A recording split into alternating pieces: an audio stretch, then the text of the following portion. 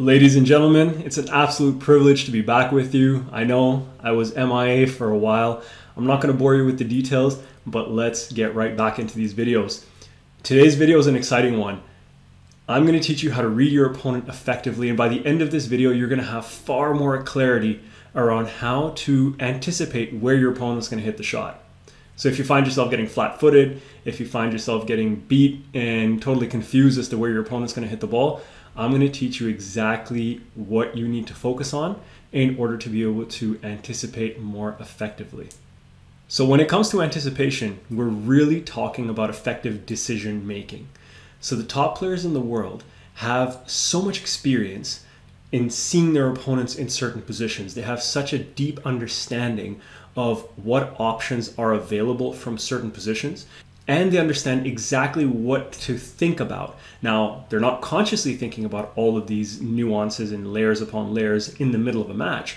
It's through practice, through conscious development in practice and in training, that they have reached the point where they've created these chunks in their mind. So there's this theory of chunking that they've tested out with chess masters, where they took these grandmasters and they essentially created these multiple chess scenarios on different boards. Some of them were completely random, others were common chess scenarios, and the grandmasters were able to recall the common chess scenarios, multiple common chess scenarios, with ease, whereas the total random chess scenarios were the ones that they had no idea how to recall. So the idea here is that there's this component of memory when it comes to that random scenario, or there is the pattern that someone is accustomed to seeing. So with adequate training, you can also train your brain to be able to immediately recognize a pattern. So in chess, it might be the knight being on a certain piece at a certain position, the rook is in a certain position, the pawns are in a certain position, the bishop is here, the king is here, the queen is here, and all of a sudden the player, the grandmaster, knows that this is a position where this is the most likely scenario, this is my advantage, this is when I should attack, this is what I need to defend, this is what my opponent's next move is going to be, etc., etc. That's something that's imprinted in their brain, it's chunked. So as soon as they see the board, all those things are at their disposal. So in squash, and in everything really, what we're trying to do is reach the level where we have chunked these scenarios in our mind. So when you see an opponent in position X, your brain is automatically picking up, okay, ball is, as you can see from your screen, point number one, ball is this tight to the side wall, which automatically means that the cross court is very unlikely, unless you're playing Ali Farag, who can snap that ball across even when it's really, really tight to the side wall. What does that mean? It means that you can adjust your tee position a little bit towards the side at which the ball is already on, because the angle is very difficult to hit. If your opponent is approaching with a particular body angle, if you can see that they're hitting the ball either early or late, all of these things give us cues as to where the next shot is about to go. And then, of course, if you study your opponent and you have an understanding of their tendencies, whether you're playing someone who loves to counterattack or you're playing someone who loves to just lift the ball and reset, putting it all together, if you have a clear understanding of options available based on the tightness, the depth, the height, the speed, etc., of the shot that you've hit, that's one piece of information you need to process. You need to process your opponent's typical tendencies based on their skill level, based on the patterns they like to play. Personality also comes into this, among other things. And then you have to be able to see their approach, their body angle, their contact point, all of those things. And when you can put all of that together, your brain can create this picture. Now you have to train all of this, like I said, in practice through different scenarios. You could be doing something simple like someone's in the back of the court, someone's in the front of the court, and each player has an option between two shots. Well, now you have to be able to see, okay, well, when they hit the straight drive out of the front court, their body's angled this way. When they hit the cross court, they're usually angling this way. Their contact point is this or that. When they're under pressure, they have a tendency to lift cross and not straight, so I can poach over for the cross, etc., etc. So you're putting all of these pieces of information together through drills like that, eventually progressing it into more open scenarios. Okay, I've spoken a lot, so let's check out the clips. You see 3 clips on your screen. We're going to play them simultaneously. I'll play them at half speed, and then I'll really slow it down and show you the nuances that we just spoke about a moment ago. So through the first run through, I'm not going to comment. I'm going to try to hold my tongue, and then we'll get into the commentary with the super slow-mo. So take a look, and I'll play it over a couple of, maybe 3 times, so you can get a sense of each one of them. And we'll do this at half speed. So here we go. Let's check it out again. Half speed.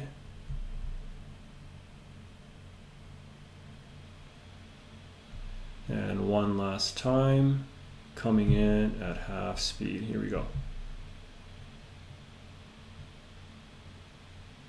Okay, now let's break it down in super slow-mo. So the first thing we'll see, we talked about the tightness of your opponent's shot. So if you see the ball that Diego's approaching, this video on the left, the ball's come off the sidewall a little bit. He's not under a tremendous amount of pressure. He's also read it pretty early, so he's approaching it. The clip in the middle, the ball is looser in the court, but he seems to be stretching a little bit faster because Asal hit it a bit harder. And the clip on the right, he's read it, he's reaching it, but the ball's quite tight to the sidewall. Okay, so based on what we just spoke about a few minutes ago, the options that he has, when the ball is, again, right clip, when the ball is this tight to the sidewall, he doesn't have an easy angle. So in all likelihood, he's going to hit this ball straight down the line. As a result, and we're going to talk about the implications for Mustafa Asal as well in each of these scenarios. As a result, you see that Asal is a fair bit over to the left side wall because he's not as threatened by the right side of the court, given how tight his shot is. If you look at the middle of the court, the mid video here, the ball is fairly loose off the sidewall, fairly short, kind of ending up in no man's land. So Asal has to be far more neutral because Elias has several options from this position. And then the clip on the left, you see that the ball is, again, not super tight, but not super loose. Elias has some options, but Asal isn't overly concerned with the cross-court threat given his tee position in this case. So you see neutral, but slightly over. Middle clip, far more neutral because it's a looser ball. Right clip, far more over to the left because it's a tight ball. So that there is how you can discern whether you need to cover both sides of the court or just one side of the court based on the quality of your hitting. Now the next thing is body angle and body position. So you'll notice in the first 2 clips, left and middle, I played it faster to show you guys, Elias goes and hits the cross court. So now when he's hitting this cross court, you can see a couple of things. What's different between Elias's body in this left clip, the middle clip, there's similarity here, and difference in the right clip. One of the things is the body angle and the direction in which he's stepping. So you see in these first 2 clips, left and middle, he's stepping slightly diagonally forward. In the right clip, he's stepping across. In the left 2 clips, he hits the ball slightly in front of his body in line with this forward diagonal movement. In the right clip, he's hitting the ball in line with his front leg. So that subtle shift in body position from being totally facing the sidewall to being at a slight angle is part of the tell when it comes to straight, cross, contact point, sort of, if I show you this way, contact point here, straight, contact point out here, cross. And then the third piece is going to come back to Elias's tendencies. So does Elias like to reset the ball straight? Does he like to reset the ball cross? Does he like to counterattack from these positions like what we see here in the left video clip here, or in the middle video clip? Does he like to counterattack? Does he like to play angles from this position? All of those things will also determine Mustafa Asal's tee position and the follow-up shot.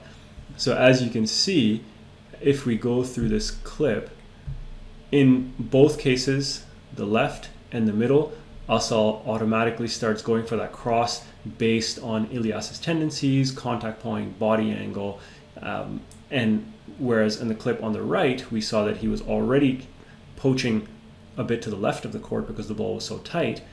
And of course, he anticipated correctly and gets ready to volley this one. Gets ready to volley the first clip here on the cross. Elias does well to get height and recover. And then he's getting ready to hit the ball in the middle as well. So some coaching points. We talked about this at the beginning, but you must just practice over and over, but you have to practice effectively. If you're doing the wrong thing, you're going to develop the incorrect habit. So you have to practice correctly. I remember Mike Way, one of my mentors, said that perfect practice makes perfect. Practice doesn't make perfect. Perfect practice makes perfect. Practice makes permanent. So whatever you practice is going to become permanent. If you are practicing incorrectly, the incorrect thing is going to become permanent. That's not what we want. So get some feedback from a coach. I always suggest, if you're interested in working with me, reach out to me at aha.arperformance.com. If you get the correct information, get the correct feedback early on, you can develop the skill effectively. Now, when it comes to reading your opponent, you have to be able to create the scenario to force your opponent into certain positions. Sure, you can read and be reactionary, but the ultimate goal is to create a scenario and then anticipate effectively. So we saw Mustafa Asal in those videos. He was hitting a straight kill every time on the backhand side, trying to squeeze the ball to the sidewall and force Elias into some form of loose ball. So what can you do? You can make sure that you have multiple options from different parts of the court so that you have several ways to set up or to construct a rally. The straight kill example of Elias is one. You hit the straight kill, squeeze your opponent. If it's glued to the wall, you've eliminated the cross court, so you cover the one side. If it's close but not glued to the wall, chances are opponent's going to try to lift cross. So then you're hunting the weak cross court to volley straight into the open space. Similarly, you can set up patterns and combinations with other shots. Then once you have different options, and you're going to practice one at a time, once you have an option that you're practicing, look and see what responses your opponent has to that. So do they always go into that front left corner when you play the straight kill and just try to counter drop? Or do they always go and try to cross court lob even when it's not the right time to do so? That's going to start giving you some information about your opponent's natural tendencies and where you can then position yourself to cover the most likely shot. And of course, if you're ever watching your peers play, try to anticipate and try to figure out what shot they're about to hit based on everything we just talked about in this video. It's a really, really effective way to start developing your anticipation skills by creating those chunks in your brain that we talked about earlier. And finally, if you receive value in this video, please give it a thumbs up. Please subscribe to the channel if you haven't. Please leave a comment. I'd love to hear from you and answer any of your questions. Do share the video with a family or friend or someone who enjoys squash and would benefit from it. And if you really want to take your game to the next level and you're keen and you're committed and you understand the value of premium services, send me an email at aha.arperformance.com. I have a very, very in-depth coaching system based on video analysis and a whole bunch of other stuff that I have had a lot of success with many, many folks around the world. So reach out if that's something of interest. Folks, thanks for watching. Have a fantastic day, and I hope to see you sooner rather than later. Take care. Bye.